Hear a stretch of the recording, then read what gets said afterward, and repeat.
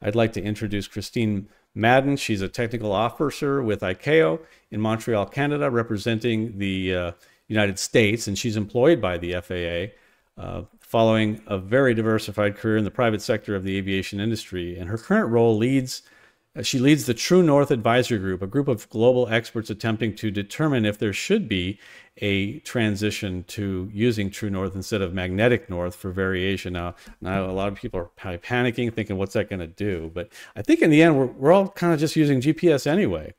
We also have Anthony McKay, who is the Vice President and Chief Safety and Quality Officer at NAV Canada, as well as the Chair of the Civil Air Navigation Services Organization, CANSO, Safety Standing Committee, Steering Group, and a chair of the International Association of Institutes of Navigation, True North Working Group. He was an airline captain, flight inspection pilot, avionics flight test pilot, check pilot, chief pilot, and chief flight technical pilot for Jazz, for Air Canada's Jazz. And so he's got quite a colorful background. Both of these people are doing a lot for aviation and navigation. Hey guys, how you doing? Very good, Brian. Thanks for having us here tonight. So I'm just going to give everybody a bit of a background first on the whole True North problem and what it is, and then Christine's going to go into where we are with ICAO right now. So just going to share the screen and make sure we get the right one up. So just advance the slides here. So as Brian's been talking about here tonight, so the issue is, well, which way actually is north? And the frustrating part of this is everything we do in modern aircraft, air traffic control, IFR procedure design, everything we do in our systems, even with what Brian was talking about tonight, if you still dig out your sectional chart and you draw a line on it with a ruler, you measure those initial bearings in true. You start in true. So we build our maps, we do our nav, we do everything in air traffic, we do that all on true, but then we convert it into mag just because that's what we've always done. And then the problem is, as Brian showed you there with those VORs, is not all of those translations are matched. Not all of them are the same. So if you've got something from 1970, something from 1995, that can cause issues. Well, the same thing happens in aircraft and even in modern aircraft. So everything from a regional jet to a 777, there's a couple of different MAGVAR tables within those aircraft. And even within your Garmin, there's a single nav one there, but if you have a different system on your airplane, it could be something again. So as air navigation service providers, as us at NavCan and the FAA, we spend a lot of money to manage MAGVAR, and whether that's updating approaches or sectionals or charts, and then how aircraft deal with them. We've got a lot of working groups on how to keep track of this. So, the real question should be is, why do we keep converting this? Why do we stay in the mag reference, and why don't we switch to true? So as I've been talking, the two maps on the side, they've been running, just showing how much magnetic north has moved, and it is picking up speed, and the magnosphere is actually weakening over time. So if you talk to the scientists, they'll tell you that we're really, really, really overdue for a magnetic pole reversal. But even if something like that happened, it's not something that happens in a day or a week. In geological time, it's quick. In human time, it's still a long time, but it's still going to cause problems for us as it changes. So this image here, this is where I really kind of picked up on it, was in the low vis world. So, we spend a lot of time and money as an air navigation service provider making sure our ILSs, VORs, and NDBs are all lined up. So in Canada, our tolerances are plus or minus 2 degrees. So as soon as magnetic north moves more than 2 degrees from where we set the declination of the navigation facility, we have to go out and rotate the VOR and then update all of our charts to maintain it within 2 degrees. For category 2 and category 3 ILSs, we have to maintain it within plus or minus 1 degree.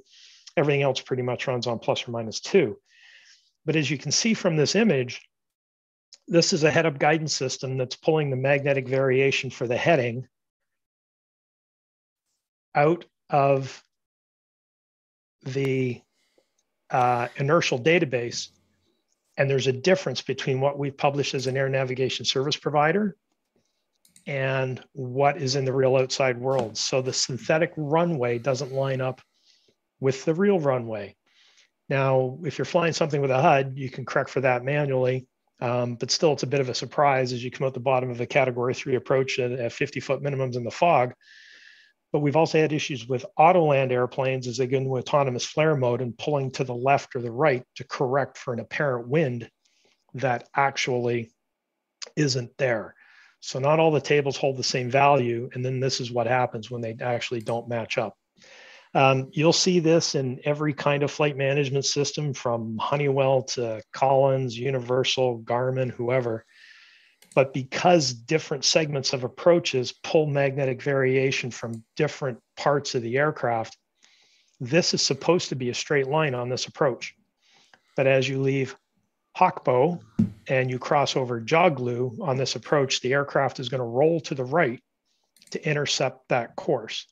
And then the missed approach on this particular procedure is even worse. So low altitude, low energy, low speed, you go into a missed approach, and the aircraft is going to take a pretty hard turn to the right to pick up the missed approach track as it goes. And again, that's just because the declination of the VOR is not kept up to where things are in the real world. Because of the magnetic variation issues, you end up with airworthiness directives that come out against various aircraft, various systems, because the interesting fact is, while you have to go out and align your magnetic compass, your wet compass, every year, every 2 years, depending on whether you're Canadian, European, or following FAA rules, there's actually no rules that say you have to maintain up-to-date magnetic variation tables in your inertial reference systems or your flight management systems. What there is, though, is for the avionics manufacturers, there's guidance that says you have to keep your customers aware of what the magnetic variation is doing to the aircraft. So this is for a regional jet, and there's an airworthiness directive that came out that limits Category 2, Category 3 operations at certain airports, and you can no longer use the flight management system to do holds in a good chunk of the airspace that the aircraft actually operates in. Now, the irony of it is, if you can confirm the track and true, then you can actually still use the flight management system to do holds. And then the same thing, even on larger aircraft. So bulletins for the left-hand side, Airbus fleet 319s through to 321s, and then on the right-hand side, 787. So 787 out of the factory goes to work, and oops, I can't fly ILSs currently in the Keflavik or Whitehorse, Canada, or Fairbanks or Anchorage because the mag tables are out of date. And you end up with a systems level arguing within the aircraft electronics between the localizer guidance and what the inertial is doing over top of that to correct for any roughness in the localizer. So all these out-of-date MAGVAR tables actually end up causing problems.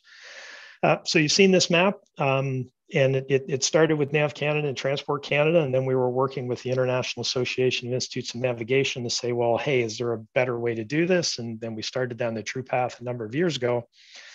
But Canada's in an interesting place in that the yellow area that you see on the map, that has since the beginning of time been referenced to true. So all of our procedures, all of our bearings, all of our navigation aids, both conventional and performance-based or GNS-based, have always been referenced to true. And it works without any error, and a lot of those issues and errors that Brian was showing you earlier. If you're operating something with an inertial, that purple area there is no magnetic table for that area, so it forces the aircraft into true, whether or not you want to be there. So then we did a little study to say, well, what about different aircraft types? Is it just the large jets that are going to handle true easily? So within a 6-month period, we pulled all the flight plans, and all those green dots, those are all the airports across the Arctic. And on the left-hand side is all the aircraft types that have been there. So, Dash 8s, ATR 42s, 43s, military aircraft, Challengers, regional jets, and then Cessnas, helicopters, Metroliners, Navajos. Everybody has systems that essentially now handle the true north with the push of a button. Just so people don't think this was something that, a bunch of us sitting in a room came up with on our own, we did involve a complete cross section of the industry, which would be, Canada's representation of pretty much what you would see in Europe or in the United States. So everything from the large airlines right down to the general aviation pilot, helicopter operations, whatever that happens to be. And the eye chart on the right is just all of the threads where magnetic variation goes within aircraft and systems. Something you can take a look at later, but this was just all the areas of study that went into this. And this is all information we've made available to ICAO as well as we make this assessment. And then a couple of things we did was, well, how do we actually do this change? And there's a bunch of different ways to actually do it. An expensive way is to put inertials on every airplane. A cheaper way is Garmin's actually got a great way to handle it, as well as other manufacturers. And then we did actually a test where in our flight test RJ in Southern Canada, we took all the magnetic variation values that were populated through the database and just made them zero. So magvar 0 equals true.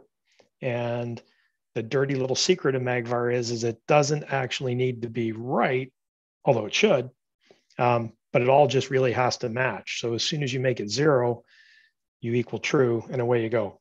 So, here's an example of a modification. The flight check RJs Nav Canada has are built in 2001. And the training for how to get into true is to push the display mode button and you switch from mag to true. And that's much the same on any transport category aircraft larger than that. The flight test Dash 8 that we had, same thing. Just push the mag true switch and now the entire aircraft is over in true. And all those little magnetic variation anomalies that you have disappear. Airplane I've been flying lately, a friend of mine's got a Grumman Cheetah built in 1972 with a Garmin 430. And 2 button pushes, rotate the knob once, push the button again, and you flip that thing over from mag to true. However, there's a pilot procedure with this where you have to look at the magnetic compass to set the directional gyro. So did a really expensive mod on this one and took a Post-it note and wrote -13 on it for 13 degrees west and looked at the compass, -13, set the directional gyro, and away you go. So those RJs that we had for flight inspection, we're currently replacing them, and we looked across a bunch of different aircraft types, and that same kind of functionality is available across many fleets and many different avionics platforms. Other aircraft, Boeing, Airbus, it is a standard order option generally that you can get to have that mag true switch in the airplane. And the lines that you see moving there on the map, those are the hexagonal lines, and that's the last 100 years really since aviation began.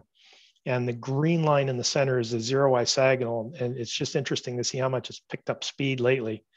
And if Europe decided to switch to true, now would be a good time to do it, or else very shortly they're going to have to renumber a bunch of runways and realign a bunch of VORs. Bit of an eye chart here, but this is just database that constructs everything that's within your GNSS navigator. And this is where entering 0 in different fields equates to true. I already talked about the test that we did. And we were actually surprised when we did the test by just swapping all those values to 0, and everything that we looked at in the aircraft, from flying conventional procedures to PBN procedures, a little more advanced stuff with RMPAR. And then for those of you that are flying LPV approaches, everything was successful, from the electronic flight bag, the head-up guidance system, enhanced ground proximity warning. No off-nominal events were observed or any discrepancies across. Charting in true, depending on what part of the earth you're in. In Africa, they're actually following the ICAO annexes, and any RNAV procedures are supposed to have the true values and components published on the chart. They're about the only place we found so far that actually does that. In Canada, we do it for that northern domestic airspace, which is the chart on the left. And then we asked Boeing Digital / Jeppesen to mock up some charts for us for a transition. What would that look like? So the magnetic and the true values on the plates. And then as you transition into that changeover period, if we decide to do it at some point in the future, the day before the change, you use the magnetic value, and the day after the change, you would use the true value. So, when you get your weather, all the winds that you get, those are reported in true. and you've got to convert all of that to mag, with the exception of takeoff and landing, the wind that you get from the tower. And all of our automatic weather reporting systems, they all report the wind and true. And then if it's broadcast directly out to the flight crew pilot, we convert that to mag before it goes out on the system. Did a bunch of work with insider air traffic systems to see what that would look like, and pretty low effort, especially in today's environment. And then I love this map. This magenta area is everything that was within plus or minus 10 degrees. So if you figure your wet compass today only has to be swung to within plus or minus 10 degrees, for anybody operating aircraft within the magenta or the yellow area, really not a whole lot of impact for you. But if you're an airport and you're really worried about having your runway number match what true is, well, even within that, the ICAO annex is, plus or minus 10 degrees. Anything within yellow is plus or minus 4. You really wouldn't have to change your runway numbering. Plus or minus 10, you could kind of get around to it. Anything outside of that, though, so Canada, United States, Brazil, Russia, South Africa, New Zealand, we're the ones that are going to take the big hit. So just real quick to show how this has been thought about, we actually looked at 25,700 airports worldwide. So here's the cool thing, is out of all those airports by 2030, if you said by the letter of the law, you're going to change everything to true, 14,000 runways should change their numbers. But between now and 2030, because of the way magnetic's moving anyway, 8,000 of those should change anyway. So if you change nothing, you still got to change 8,000. So add another 6. And then actually 5,600 and change are actually out of alignment today. So it was just a bit of a neat study. Then we did the same thing with the VORs to see what the alignment, the declination was like on those. And that was a really quick trip through where we are.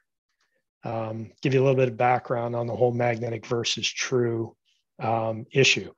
And then our good friends over at ICAO ran a worldwide survey just to see what the appetite was like, because it's a big change and it's going to take time. And Christine, I'll turn it over to you.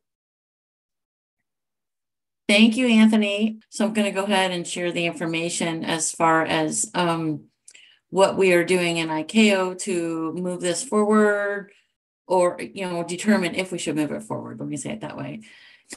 So we've shown this picture a few times, so I really just kind of want to hit the point here again, that you see in 1900 to the year of 2000 how magnetic north was moving over that 100-year period. And then you look to the right side of the 2000 to projected 2025. So in 25 years, how much it is moving. I saw someone asked a question or was making a comment about, is magnetic north moving towards Siberia? And the answer is yes. And since the year of 2000, at a very fast pace compared to the years prior to that. So our goal here in ICAO is we've established, first of all, the True North Advisory Group, which is a group of experts globally across many disciplines in aviation that will provide, will do many studies and develop a concept of operations or ConOps and a transition plan. What would that look like, and how do we move forward? Anthony shared this. The colors got a little bit wonky because I overlaid the world magnetic map with our heat map of our respondents. So we went out and did a survey in September to December of 2022. And here are the respondents globally. So on 6 continents, obviously Antarctica being the 7th continent, we don't have a population there. But anyways, of the remaining 6 continents, we had respondents to this survey. It was very well received. We got a lot of great information, and part of our reason here today is to share this information with you. And we also want to hear from everybody here. What do you think? Definitely general aviation is in the mix of who we want to hear from. This slide here shows the overall support from that survey. So 61% of the survey respondents support, either strongly or somewhat support this effort. 30% were neutral. So as we move forward with our True North Advisory Group, we will look into why were they neutral. Maybe they're not affected for various reasons. So we'll dig deeper into that. And only 9% did not support it. So for today's purposes, I want to, first of all, share with you the stakeholders that we go across. CAA stands for Civil Aviation Authorities, and then the Air Navigation Service Providers. Airdromes relates to the airports globally.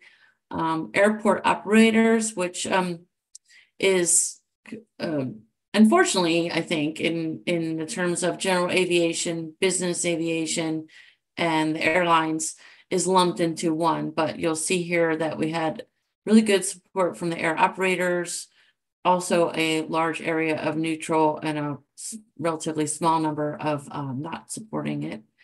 And then the manufacturers, the instrument flight procedure designers, and then others relates to training organizations, military, and a small group there.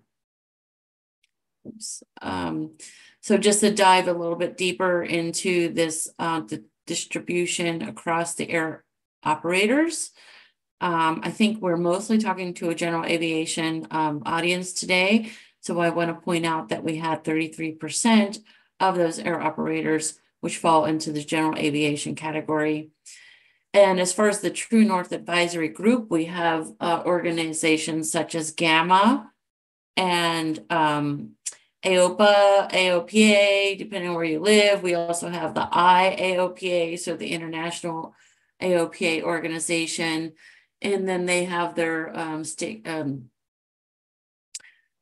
groups that fall under them, that they're constituents of their membership. So that would include Garmin and general aviation manufacturers. We have like Textron and Bombardier goes into the business jets, but Diamond Aircraft, so everybody was included in the survey is the point I'm trying to make.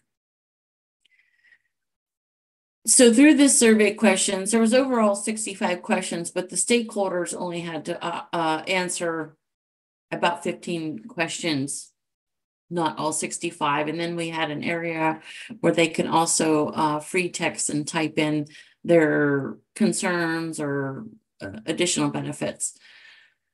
So in a snapshot here, benefits that were identified: simplified operations, reduced workload, improved accuracy, increased operational safety, and eliminate ongoing maintenance and updates. So for many of the reasons that Anthony's already described, we found lots of benefits. Of course, there are challenges, and I will touch on those momentarily. But then in the free text, we had some of the top foreseen benefits by air operators.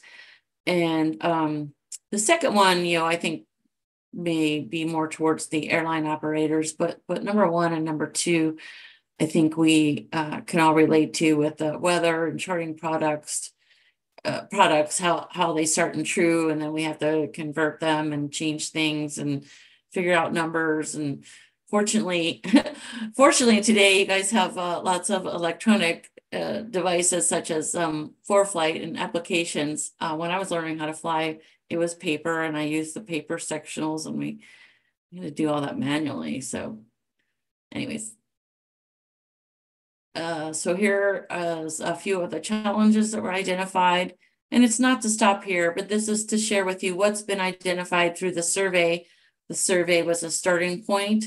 So now that we get this group together, we'll deep dive. We'll be reaching out to the communities such as yours and in general aviation, as well as the other air operators, as I mentioned earlier, the airports, and everybody that has anything to do with who would be affected by this is included in what we're looking for. And then just like on the benefit side, in the free text area, we had captured some of the top foreseen challenges by air operators.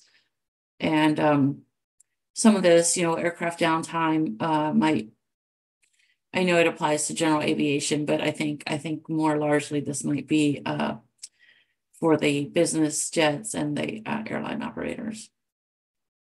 So really a cool thing we did was we got to collect some key questions that the respondents identified for us. And so that's what this slide is sharing.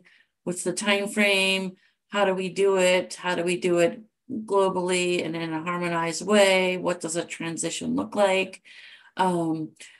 What safety risks exist and how are we going to mitigate them as far as, if we get to implementation, and how do we do this globally?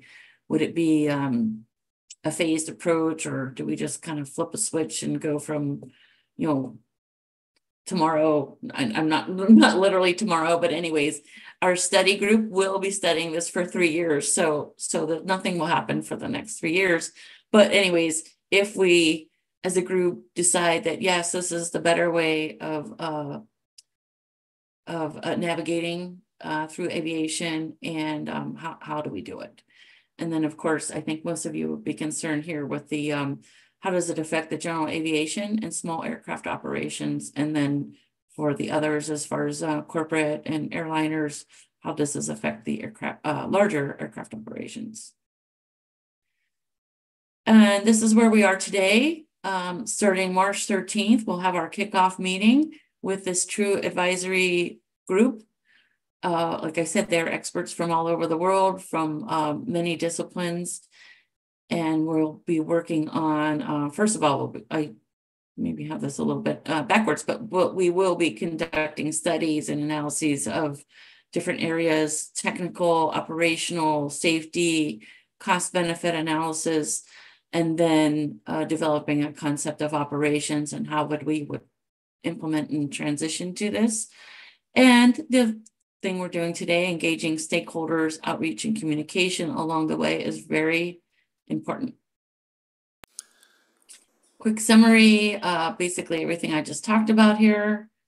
And I will share this slide with Brian so he can send that out to all of you, but these are links. If you want to learn more, these are links. Some of them are kind of videos, some of them are articles. Some of them, as you can see here, dates back to March 2011.